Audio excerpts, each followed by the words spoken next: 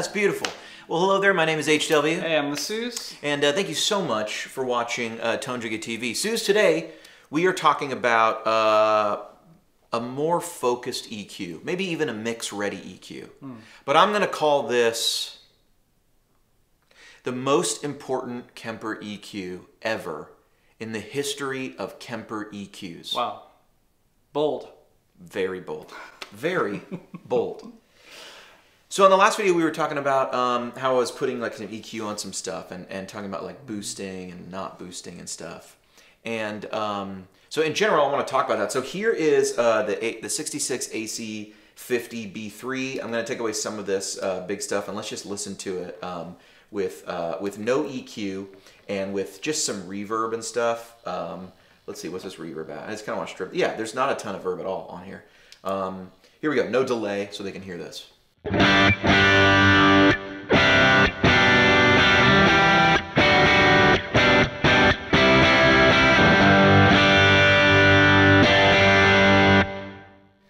Cool, man. So here is the most important EQ ever created in the history of EQs for the Kemper.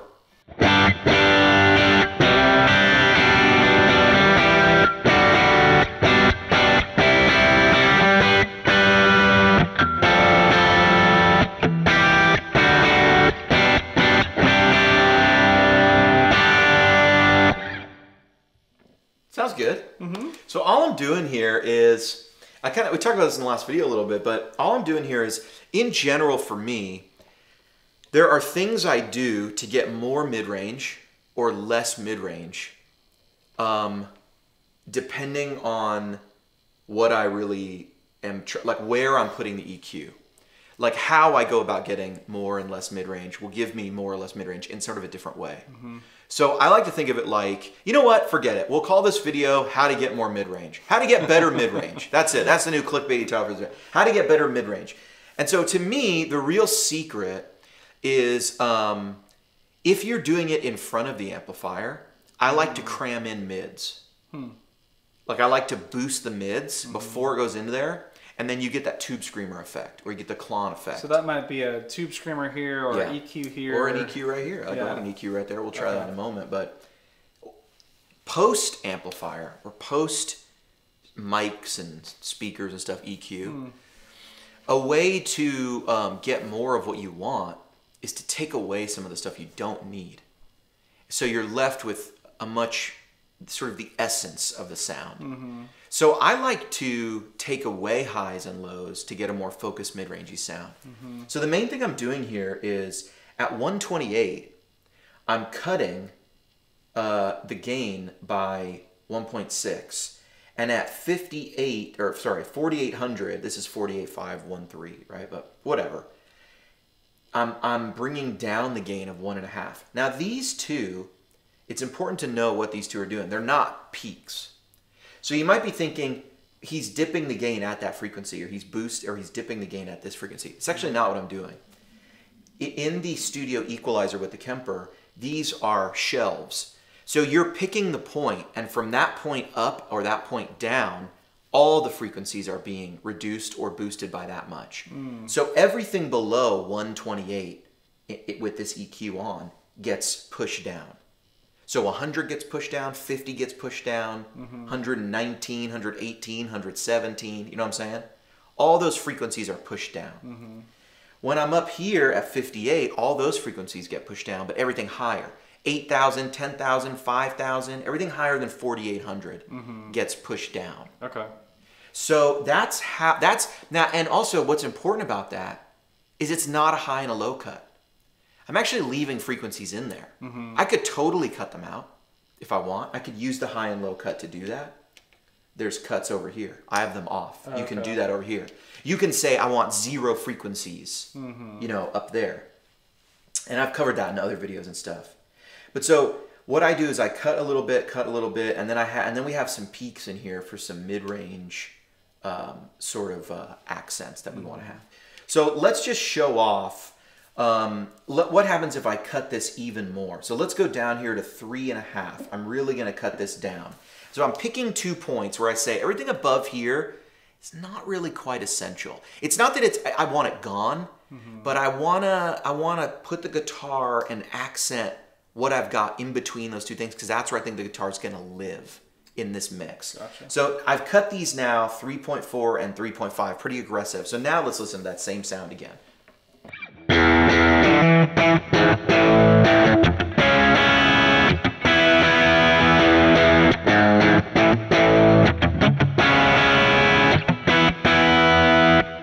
Now let's turn it off so we can hear it without it.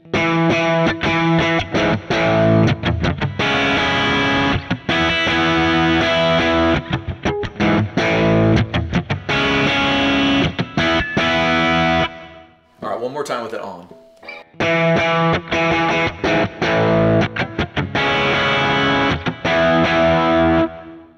Yeah, that's a big difference. It's a big difference. You know, it's nice though. It doesn't quite feel like you're standing in front of a 412, which this is, right? Because it took away all that low end in the bass.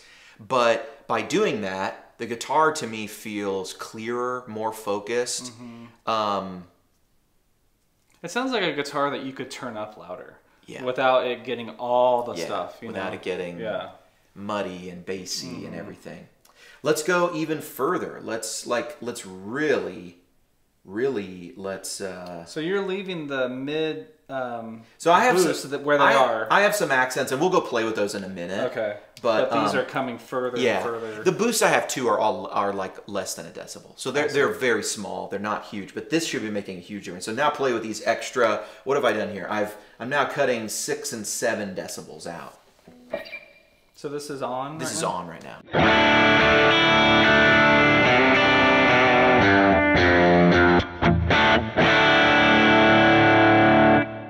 And now going back to the original.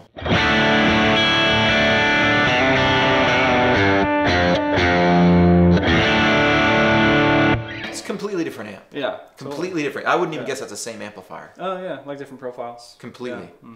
Now, what I hear there is, when your ear jumps back and forth, it's not that either one is bad. Because I think we played this at the beginning, but as soon as my ear jumps back, when I turn it off and all that high end and low end comes in, I feel like, But it adjusts and then you get used to that sound. Like, play that sound again. I'm going to jump on the middle too. Go ahead. Yeah. Hear the difference there.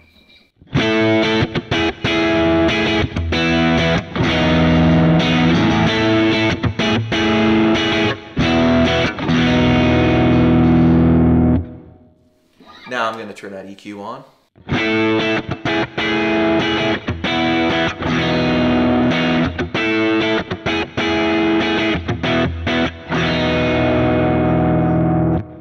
That's a guitar. That's the EQ of a guitar you'd hear in a mix. Yeah, exactly. It really is. Yeah, you know, it doesn't sound like a guitar naturally in the room. Yeah. And that's because we're kind of used to hearing those two sounds very differently.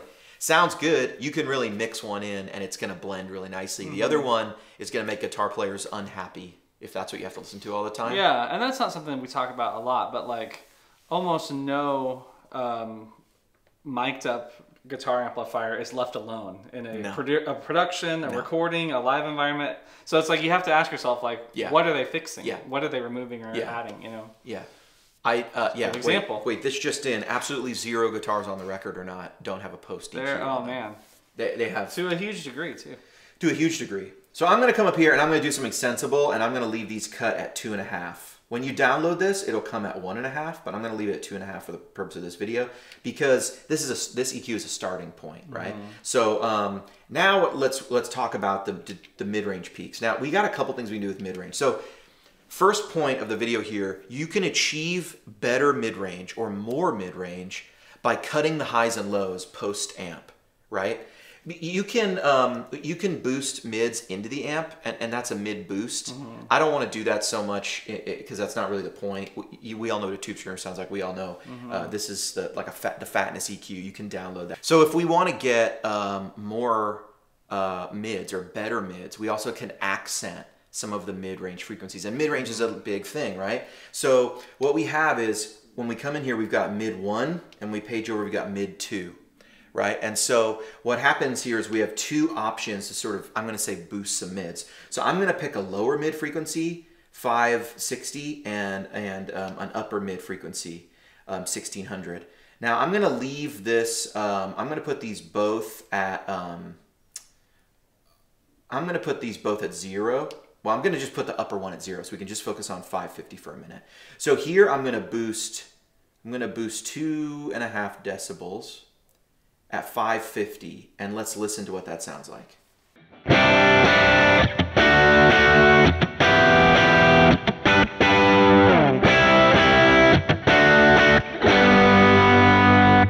Now I'm gonna cut it down 2.5. Let's go down 3.2 decibels.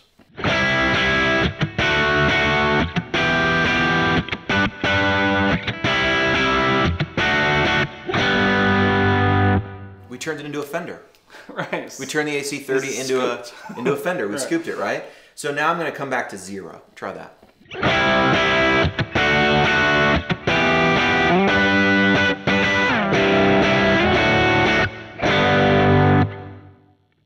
Here's 2.5 again. Boosting up. Boosting up, 2.5, yep.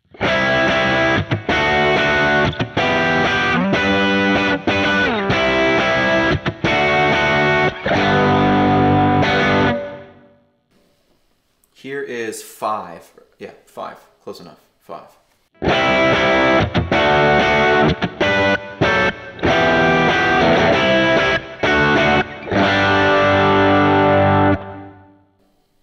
Man, let's go to 10. Let's just go crazy. 10 dB 10 of that dB. frequency.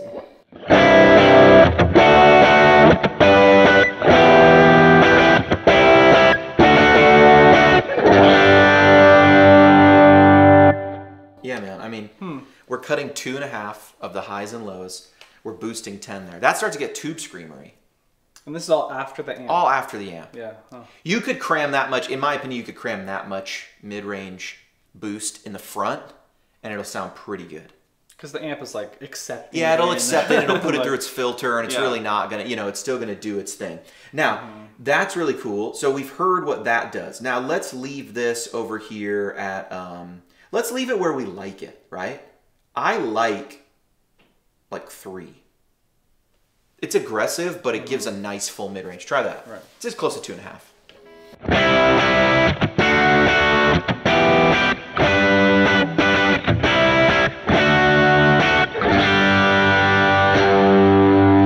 How's that sound to you? Great. Too much? Too little? No, that's you about like it? It's a nice sound. happy medium. Yeah. Yeah. So now let's go to a higher mid-range frequency, right? And I'm gonna, by the way, there's a Q on here. The Q is how big that peak is. Don't worry about it. Like, honestly, you could change the Q if you want. If you just pick 2 frequencies, like this, the default Q is always 0.7 on like all DAWs, all mixers. That's like the default where we're gonna start. If you don't have a Q labeled on like a unit, it's gonna be this 0.7. You just find your 2 frequencies. The more you widen it, the larger it gets, the wider that boost becomes, and you're boosting tons of other frequencies with it, right? Right. So whatever, you can experiment with that. Here is 1600, and I'm gonna boost it up 3.5 decibels. So just so I'm tracking, so the first one was at 500. Now these are 550. changes. Yeah, Okay, these are changes 550. at 1600. Yeah, now we're at 1600. Okay.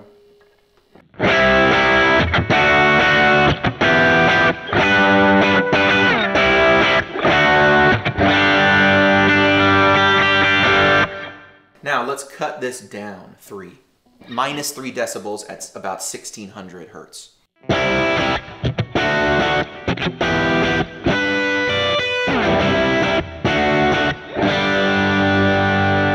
Okay. Describe what you feel like that did. What does it feel like happened to that sound? Like, how would you describe those 2 sounds? It still feels a little scoopy to me. Yeah. But like, it almost like wear on the guitar, like I know that it's kind of going up, but it's like more on the higher strings that it feels scoopy than on the lower strings. Yeah. To me, it almost sounds like the guitar just got less present. Like it's less in your face. Like if I come up here, like here's +3. Play that. Yeah. It's right in that. It's right there. Yeah. Huh. I always think of mid-range. If people ask me what is mid-range, I go, it's the sound of a megaphone. The sound of a megaphone is a complete dump of the low and high. There you go. And it's this small speaker that gets your voice, and it sound like Attention, everyone. Right. This is how you get better mid-range. You know what I'm saying?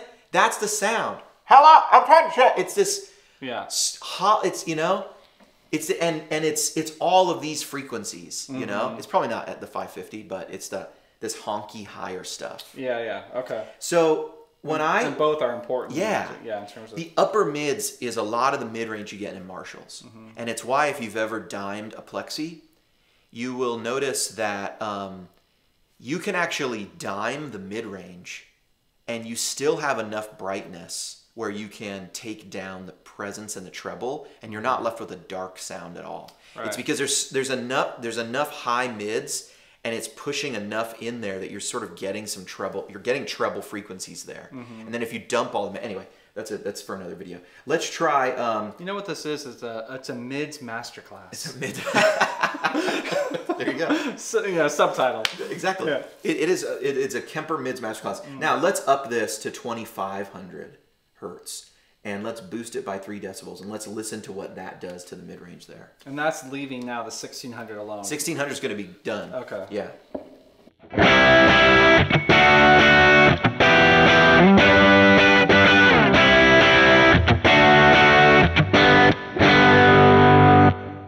Now let's dump this. Let's only take out like 2 decibels. We're taking out 2 decibels at 2,500 hertz.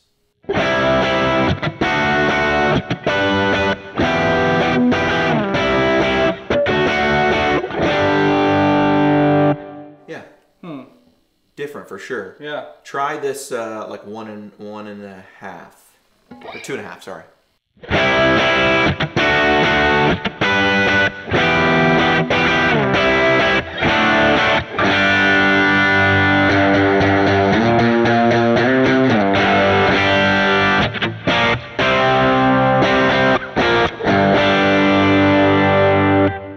So what I'm doing there is I'm taking a boost and I'm sweeping. So let's take this 4 decibel boost. We're going to do 4 decibels of mid range, right? And I'm even going to now going to bring this 500 decibel.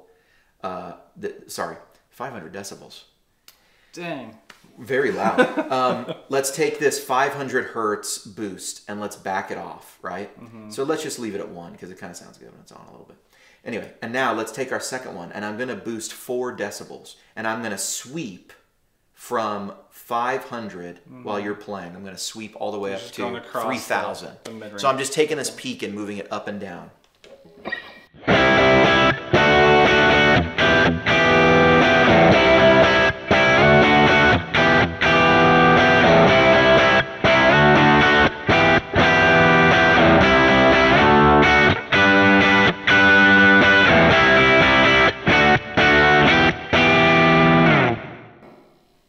Check this out. Watch this.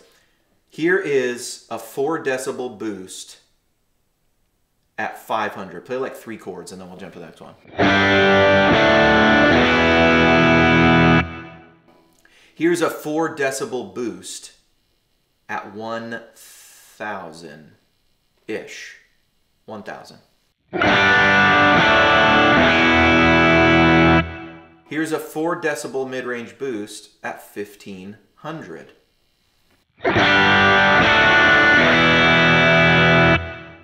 Here's a 4 decibel boost at 2,000 hertz.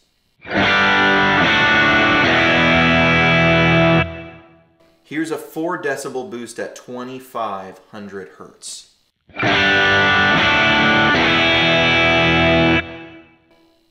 That's all the voices of the guitar. And like, that's to me, all mid-range still. We're not into highs or whatever. I mean, there's no official line of demarcation. To me, this is affecting how bright I hear the sound. But I mean, no, I wouldn't consider 2,500 treble. Like, we're getting up there. It's 5,000 or 6,000. Yeah, for sure, sure. And then, you know, you get into the airy breathiness of the guitar with presence and stuff, and you can be up in the 8,000, 10,000, 7,000, 6,000, 5,000, 5,500. You know, to me, somewhere around 4,000, we're moving from mid-range to treble on the guitar. Okay. You know, now this is...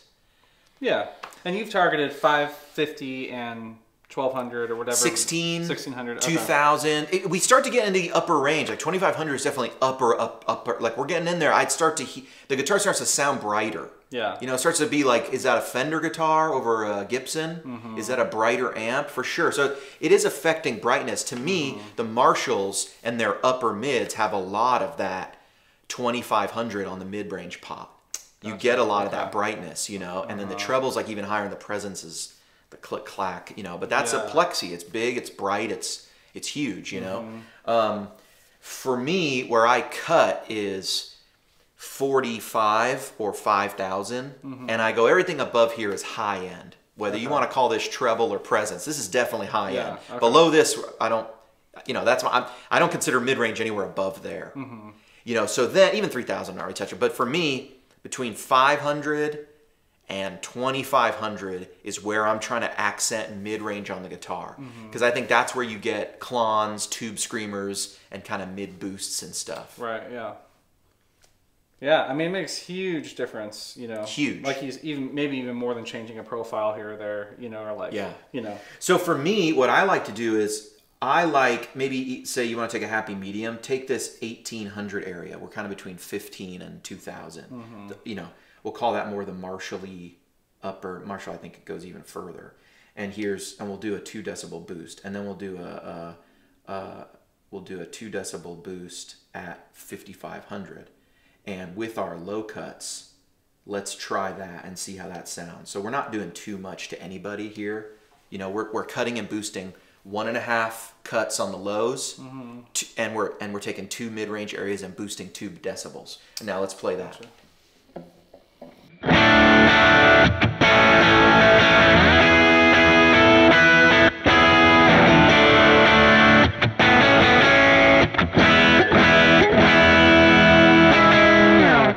Now I'm going to turn that off completely, and we're going to go back to just how it sounds by itself.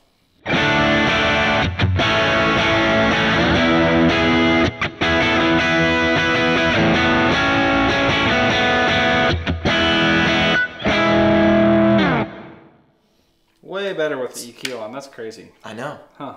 Yeah. It's funny you say better. It's like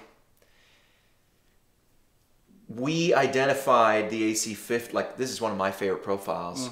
You know, we did a last video. Sounds great with no EQ. We talked about how much we liked it and everything. But you start to focus the guitar, you get used to it. And I agree with you. For playing in a mix, I'm going to go to this right here every time. Every time. This is, and to me, the real value of the Kemper is I don't have to make, without it, this is the sound of a 57 and a fathead on a 1969 412 in a booth with an AC 66 or 66 AC 50 recently serviced before I did that. Like that's how it sounded. This is it. You know, I tried to angle the 57 off and I did the thing. And this is truer to the sound you hear from the amp. Throws off a lot of bass. 412s have a lot of bass. Throws off a lot of highs. And it sounds like this. Play that one time.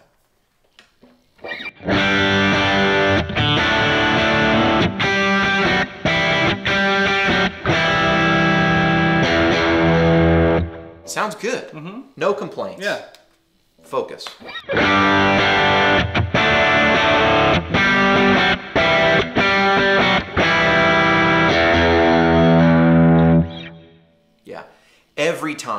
Every single time, I want to send that to the sound guy. Totally. I was just thinking, yeah, because if you play with it off, you hope he's making or she's making those changes. You know, so if you can just give him a signal that you're happy with already, and she's probably happy with those, you know. And then they can do the fine tweaking. Totally. But we've tried to dial it in our best, and we're sending something that doesn't have stuff we don't need. Yeah. It's the bonsai tree, man. We clipped everything off. We're just left with that beautiful little tree. Yeah. And we're helping it grow into what it needs to be. And then you can have the sound person come in and go, well, how does it mix with this other thing? And they might still tweak things or whatever. That's really their job, by the way. Yeah. When you ask them to make everything sound great, that's a heck of a lot harder than make everything sound good together. That, you know what I'm saying? If you make them start with, you know, if you're making their job needlessly difficult. And to me, and what happens if you are on the vocals or if you are clashing with another instrument? Turn you down. You're getting dumped. Right, yeah. Might as well go home. No one can hear you.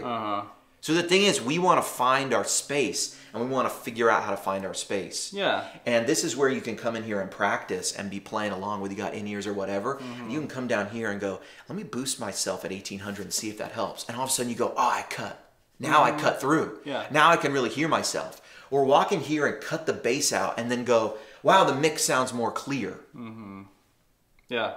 It's a more usable sound that you're sending. And then you can save that. Yeah. And one of the beauties of digital is you just can't do that with analog. Right, yeah. You know, there's no way with my 64 vibraphone, with my 68 Plex, I'm a purist, I get it. I want to run out there with a Les Paul and a Plexi stack and just, you know, change the world. I totally understand it. And I get it. You're moving air and you're doing all this stuff. Okay. Can you give me less low end? Right. You know how difficult that is to do on a Plexi? Because you start dumping the low end, it doesn't really do it. It's like you don't have refined control. Yeah. You know? You'd have to get some sort of like EQ pedal after the microphone. And then, you know. Not a good solution, you know? Or just a difficult solution. Yeah, but this makes things a lot easier, you know? A lot easier. Mids masterclass. Mids masterclass. Really cool. Mids matter. And they do. Like they're so important in the they are the guitar. They are the guitar. Yeah, that's our voice, you know, what we have to bring to a mix. Yeah. Completely. Hey, I hope this has been helpful. In the future, we should just do a video where it's just straight up, where should you boost your mids? Here's a 500 boost. Here's 750. Here's 1,000. Here's this. And you can hear the frequencies go through. That would be, kind of like we did here. I thought that was That's awesome. Yeah, let's do it. I've been HW. Sooze. Thanks so much for watching Tone Drinking TV. If you get anything out of these videos, like, subscribe. You can download this this mids EQ. I don't know what I'm going to call it yet, but it's on the video. It's right next to the video with this. We'll call this like I don't know, something. We'll make it up. But it's up there right now, and you can download it at the Kemper Tips and Tricks page of the ToneJunkieStore.com website. Hey, click over. There's probably like a cool deal going on. Maybe there's a pack for $5. Maybe there's a $10 pack. Maybe there's something you haven't had. Maybe you want to check out the Everything pack. Shameless plug. Shameless plug. And there you go. I've been HW. Sooze. HW the Sooze. Out.